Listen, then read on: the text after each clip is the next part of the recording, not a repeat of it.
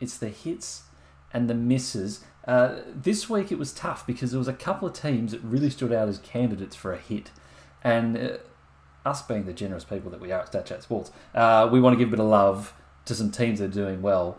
We're going to talk about two teams today. First of which, one of the hosts have gathered round, the Adelaide Crows, Taz. Yes. Unfortunately, it's not Port Adelaide, the other host. But yeah, we will talk about Adelaide. They are proving you wrong, Josh. They are. You've been made to look like a bit of a fool here. They are looking extremely good. And a huge win against Carlton on Thursday night there. That was so quick out of the blocks. It was unreal. Yeah, look, I can't deny this, fellas, and we might touch on this later on in the show, but it was a terrible call by me. I said Adelaide was cooked, and they've come out 3 in a row, BT. It's while you haven't been on the show. Adelaide have started cooking. I don't know what it is. Yeah, I don't know, but they look phenomenal, actually. They look like a good final team. Like how they played, was it 2017 when they made grand final? That highly attacking team. Like, they got 4 players who have kicked more than 10 goals this season. Yeah. That's just unreal. Probably the best forward combination in the comp at the moment. And has it we did talk about this in our pre-season video that Adelaide looking like they had the best forward line of the competition. You actually called me out in our group chat and said I was talking shit about you, but I agree with you. They got some good pieces there. I know someone said it was a shit call. I can't remember, but yeah, look, 100% I got to stick by that now. It's a very potent forward line, and it's such a good spread. I mean, it's so hard you shut one down. I mean, Rankin got shut down really on the weekend, and they still got blitzed at Carlton. Yeah. So, I mean, Newman did an absolute job, and they still got torn apart.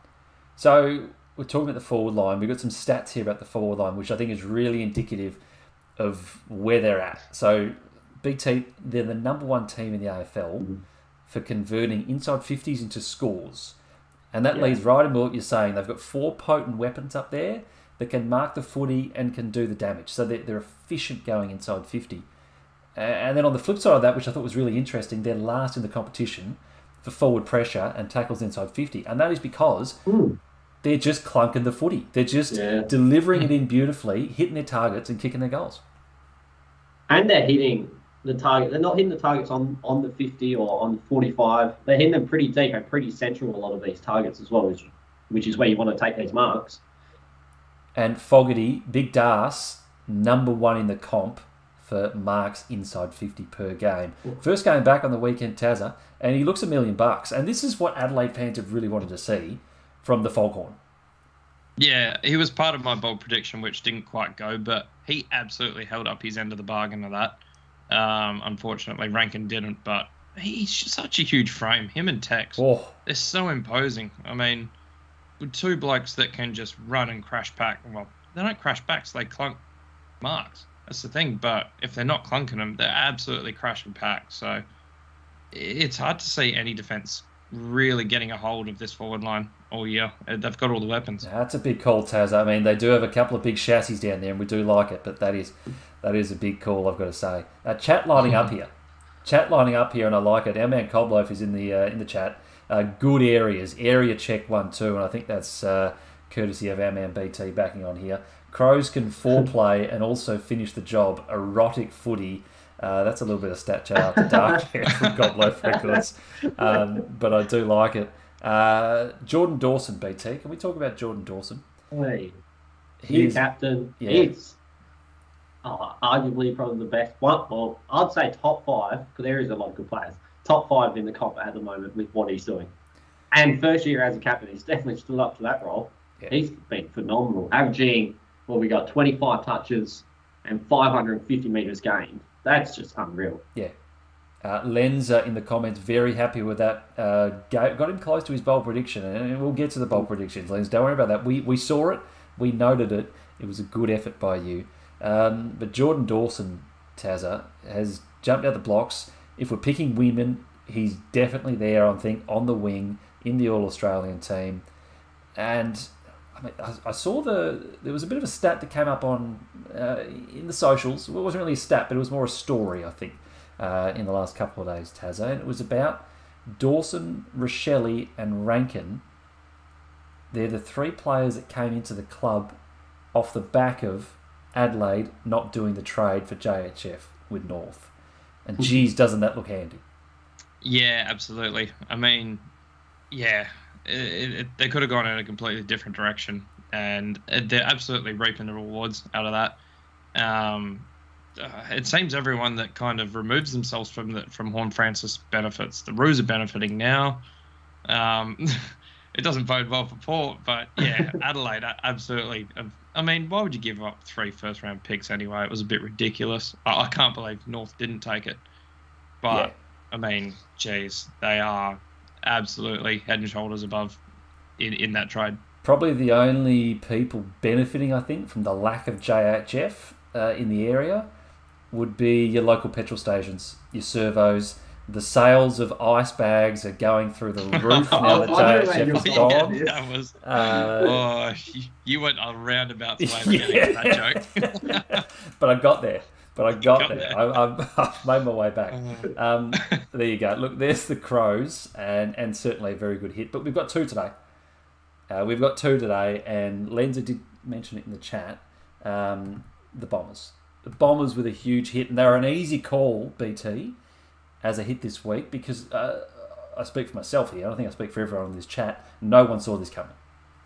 No chance at all. I thought they've had a reasonably easiest run, and then they come up against the weird thing is one of the premiership favourites, and they've won that game pretty easily in the end. They actually look phenomenal, and that wasn't even at Marvel or the MCG. So when they play the majority of their games in Melbourne, they're going to be hard to beat.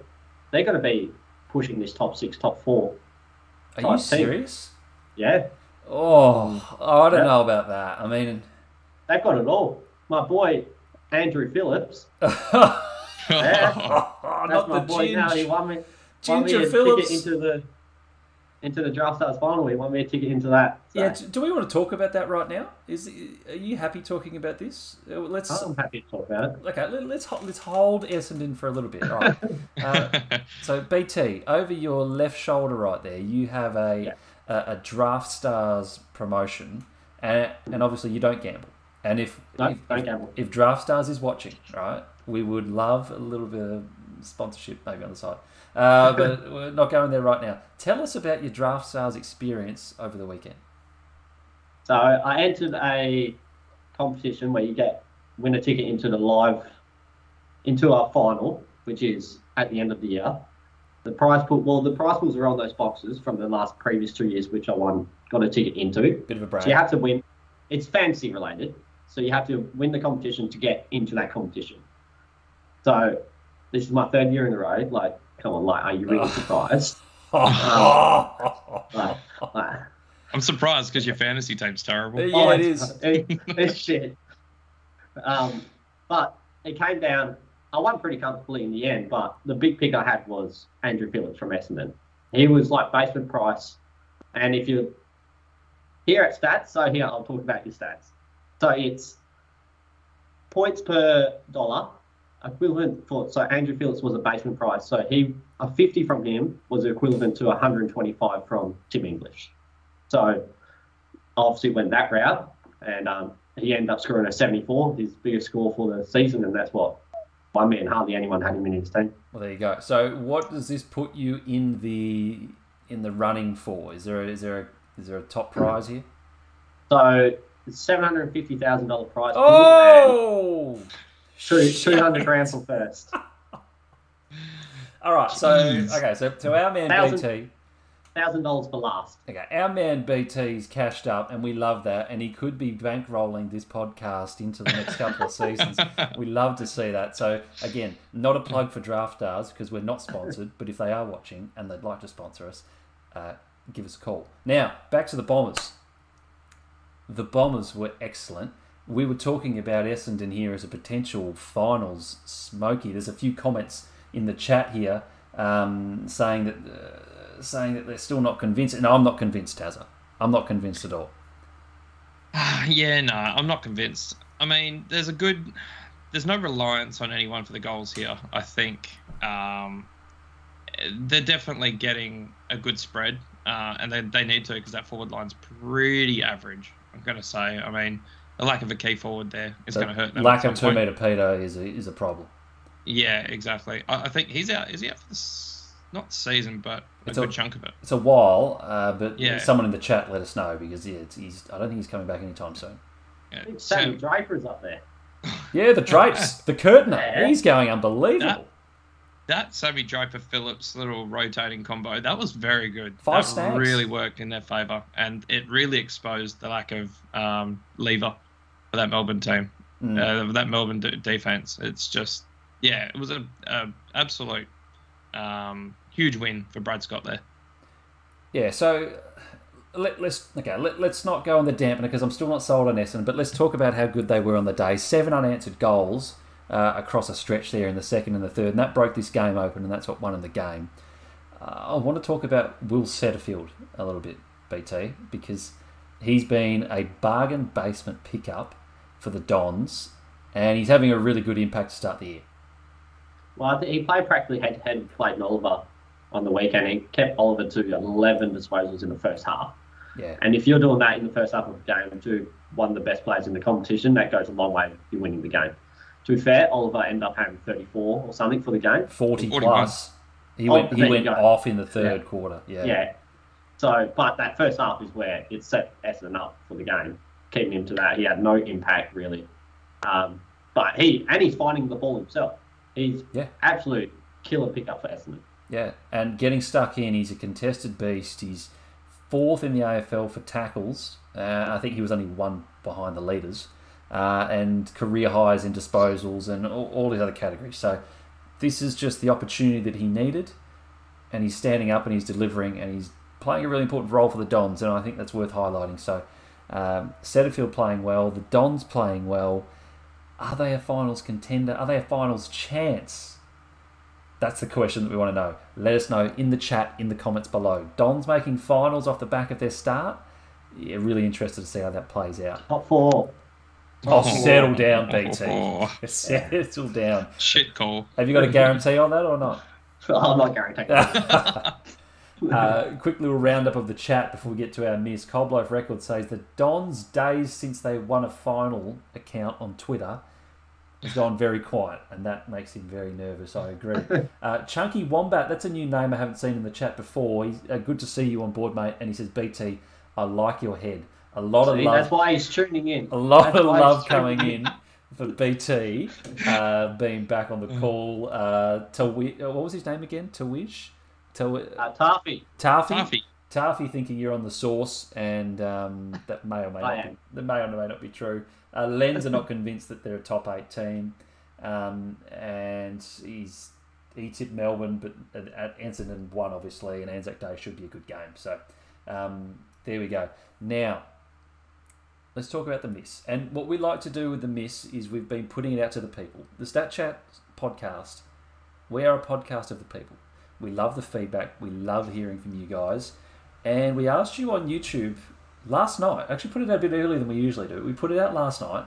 And we said, who is the most disappointing team for the round? We gave you a few options. We gave you Richmond. We gave you North. We gave you Melbourne. Melbourne wasn't the most disappointing team of the round. It was Carlton. Carlton on the Thursday night against Adelaide, losing by almost 10 goals, and they were a worthy, I say a worthy winner, you can't really be the winner, but they were a worthy recipient of the miss with about 40-odd% of the vote. So let's talk about them. Tazza, Carlton, very poor, and they had been previously undefeated through the first 4 weeks. Yeah, I was never convinced that they were the real deal. I mean, they were limping to wins. They should have lost to GWS a couple of weeks ago. That was definitely the warning signs were there, absolutely. And I haven't seen Cripps beaten that badly in a one-on-one matchup probably in his career, because Dawson had his way all night with him and was just made to. It was just following him basically, because I mean Dawson's probably had his best game and Cripps his worst. It was pretty embarrassing. You can tell Cripps hasn't had a pre-season. And he's so far behind it. And let's take into account Sammy Walsh's first game back, and the jury's still out on how those two play in the same team together, because Cripps is obviously better when Walsh isn't there because he's getting more of the footy. So I don't think that the Blues have really sorted that out yet. Well, Walsh was probably best on for Carlton. He was one of their better players. He was everywhere from what I saw. But a 56-point loss, that looks generous. They should have lost by more. That didn't look like that. They didn't have a chance at all.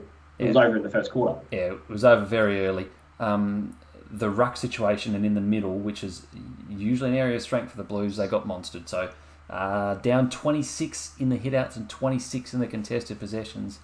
Tazza, where do we think Carlton's at? Do we overreact to this performance, or is this, as you said, a bit more of a trend because they might have been showing some signs of slippage in the first month anyway? Well, I mean, yeah, they're an undefeated team, but they were never a top 4 team. They're probably. I tipped him for top 4. Yeah. No. Well, not on this. Out of this game, I'm definitely not picking them as a top 4 team. Absolutely not. They're probably a top 8 team, but they're not hitting those heights. Not after something like that. I mean, Doherty was a huge loss in that game too. Probably lost a lot of control down in that back line. But yeah, the midfield's their strength. It's meant to be where they're their deepest. Hewitt, Kennedy, Cripps, Walsh, Chera. They bat so deep, and they just got absolutely monstered by a Sydney team that's meant to be in a rebuild. So, Adelaide. So that's worrying in itself. I'm not sure. Obviously, Carlton's midfield on their day is great, but if they're going to put in those kind of performances, it's pretty worrying. So they do have a decent. Well, I say decent. I think it's probably quite a defining next month. So they've got the Saints coming up this week. That'll be a huge game. The Eagles away, don't even worry about that one. And then Brisbane and the Dogs at home. So it's going to be interesting how this goes. I mean, you could easily see you'd probably think the Blues are coming away with 2 to 3 wins in this. But what we want to see, BT, really is how they play. Is it inconsistent how they have been probably the first month? Or is this really the job that they needed to, turn things up a notch? It seems like they're relying a lot on one of these big key forwards to have like a monster game. And if you're just relying on that for a season, you're going to lose a fair few games and you're not going to finish top 4. So I think they need to start relying on more of these smaller type forwards, and midfielders need to start kicking more goals. I think that's what they need. And then obviously, your Mackay and your Kerno are going to kick your goals, but if you can add on top of that, then that's what will get you the wins. And they've got good small forwards on their list. I mean, Motlop, he's sort of primed for a breakout in his second year. Fisher's good. Owi's a bit average, but they've got a few guys around there that can fill a role. So Durden as well. They've got the names there. Yeah. They've got the names there, but they just need to put it all together. Chat is a bit undecided about Carlton. Lenz is saying Carlton definitely not top 4. He agrees with you, Tazza.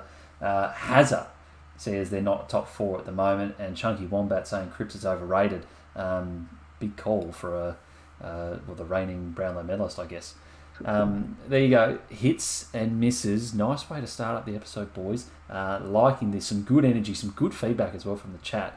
And we like that. Keep it coming.